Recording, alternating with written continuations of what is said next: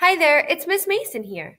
Today you're going to be planting a real seed. So, Miss Mason has given you a packet of seeds that you have at your house. What you're going to do today is plant those seeds.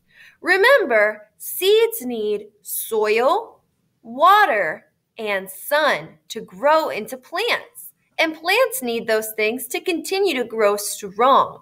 So what you're going to need is soil, water, and sun. If you want to, you can grow your plant inside or outside. It's up to you. Think about where you want to plant your plant. If you plant it inside, you're going to need a cup or a pot to put some dirt or soil into. Then you can place your seed in the cup. If you plant it outside, you just dig a small hole in the soil, put the seeds in, and cover it up.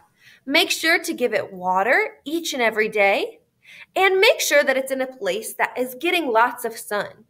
Outside, make sure it's not in the shade, and inside, maybe place it over by a window so that way it can continue to grow very tall.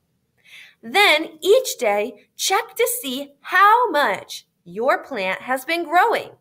We are going to be taking a look at how our plant grows over the next few weeks. I can't wait to see your marvelous drawings and findings of how your plant grows over the next few weeks. Happy planting!